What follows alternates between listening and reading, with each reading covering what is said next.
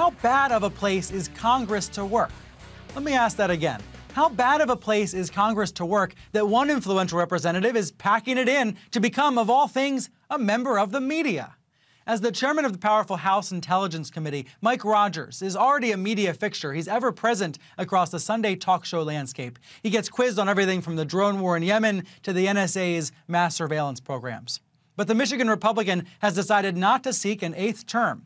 He's trading his access in the clandestine world for the very public one of radio host. For Cumulus Media, he'll be joining right-wing radio stars like Mark Levin, Michael Savage, and Don Imus. I've been wanting to talk with Rogers about his decision ever since his deal with Cumulus was announced. And I recently had the chance to meet him in Washington and ask, why radio and why now? Congressman, thanks for joining me. Thanks for having me. Tell me about why you decided that radio was the next step for you. Well, it wasn't something I was looking for. As the chairman of the House Intelligence Committee, it's a huge responsibility.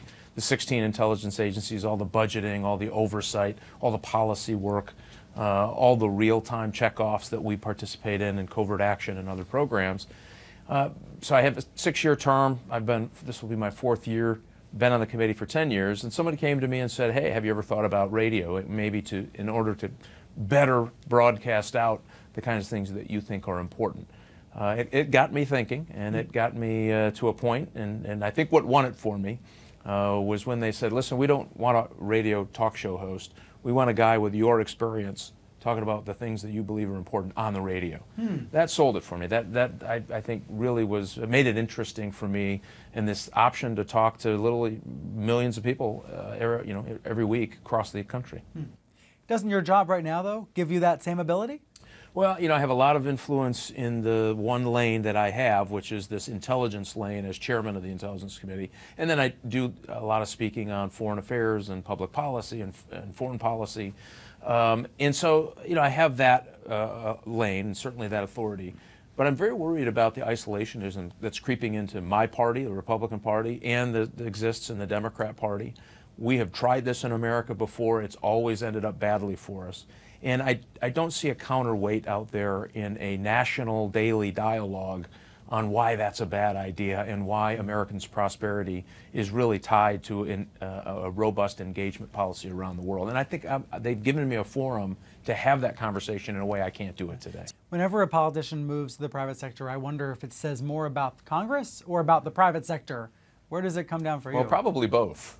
Certainly the pay is better in the private sector. But, it was a factor, not the factor. I mean, Congress can be an incredibly frustrating place. Right, that's what I wonder, is if you just felt you couldn't, and I've worked make change anymore. I've worked in a bipartisan way on our committee. I work very closely with my Democrat ranking member, a guy named Dutch Ruppersberger from Maryland.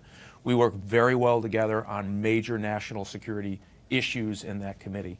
And unfortunately, it's a rare thing in Congress. I'm a conservative guy, but I'm a Reagan Republican. Believe if you can get 80%, you take it, get up the next day and fight for the other 20%. That notion seems to be missing from Congress today. I bet people have asked you since you announced you were retiring and going to radio, are you viewing yourself as the next Rush Limbaugh, the next Sean Hannity? Is there a comparison here? No, I don't think so. As I've told people, I'm not trying to compete with Rush Limbaugh or Sean Hannity or Michael Savage. They have their own shtick, and it works extremely well for them. They have loyal listeners. I'm not trying to take any listeners away from anybody. Radio is growing every year. I know every year people say, oh, radio's dead. It's going to go away. Radio has actually been growing every single year. And I think that there are lots of viewers out there looking for something that's a little more engaging, a little more challenging, learn a little something when I turn off the radio, and that this just isn't there today. They're not meeting that demand. So I think they'll continue to prosper in radio, and I think this is a way for me to find this new niche that will also allow me and that kind of message to prosper in radio. You talk about the ratings. Some individual programs seem to have had a very hard time, though, even though the medium is healthier than it's perceived to be. I mean, Mike Huckabee was a Cumulus host. That show did not perform very well in the ratings. It has since been ended. What's your takeaway from programs like that, like his, for example? Well, again, there's lots of people who want to try to fill that void of going after that segment of radio listeners. Yeah. Now, Rush Limbaugh is the king of it. He's 16 million listeners a week. Nobody's going to touch that. Sean Hannity has a really healthy listenership every week. And so people were trying to go in and emulate those shows and compete head-to-head with them on the very same kind of show. I'm not doing that. My show is not going to look like 3 hours of the monologue that Rush Limbaugh can do. And nobody, I think, can do that. Nobody pulls that off like Rush Limbaugh.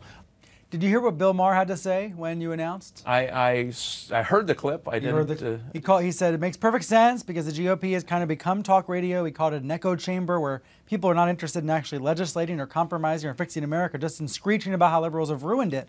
And then he said, so why not do it on the radio? He said the money's better. What was your reaction to Bill? Well, Bill Maher has his own shtick. You're going to be getting in lots of these fights, aren't you, once you're a talk radio host? Well, you know, I'd be interested in having that fight with Bill Maher on the radio. I think that'd be great because I think he's wrong on so many things. But, you know, the interesting thing about that is that my list of accomplishments is long. So this is my 20th year of elected office. And I think we have moved the needle on a lot of issues, everything from cybersecurity and some healthcare stuff I worked on to server farm efficiency, believe it or not. All of those things that I've been able to get done. So at some point in your career, and I believe in a citizen legislature, I had to make the determination, can I have a broader impact by talking to more people than I can talk to as chairman of the House Intelligence Committee? I believe that, and that's why I disagree with him so passionately, and for a guy, by the way, who engages in politics using TV as a medium to do that, that radio was an important way to have that discussion. And it's not, you know, I understand, I think, what he's trying to say, which is don't turn off his show and turn on someone else's, right? Aha, there it is. I think that's what it was. But in this case, you know, all of it added up. So my frustration with what I know is going to be a fairly difficult 2 years in order to get anything done. And I think the environment in Congress is sour a little bit that way, and unfortunately so. I think it's an important institution. Can I help that institution? Can I help formulate and give people information so that they can come to a conclusion about where they ought to be on certain issues? Because only messages I hear out there, especially in talk radio, is an isolationism bent. And is if you don't get 100% of what you want, you're not really a conservative and go home. And I just think all of that's wrong. I think as a conservative, we have lost the, you know, there's certain programs we wanted to reform, but because we had a strong group that said if we don't get 100%, we want nothing, and guess what we ended up getting? Nothing. And so I argue we left lots of savings on the table because of that attitude, meaning that we could have done so much to take to reform government, get spending under control, reform some of these programs, but you can't do it if you're not working as a team. But does the talk radio audience want to hear that? We're going to find out. I think they are, because the only message that they get, remember, a lot of people have the other message. Well, I think Cumulus tried with Mike Huckabee and Geraldo. Well, I think Geraldo's staying in New York and doing a more local show in New York, and that's great. I think Huckabee had his own style. This is a different style.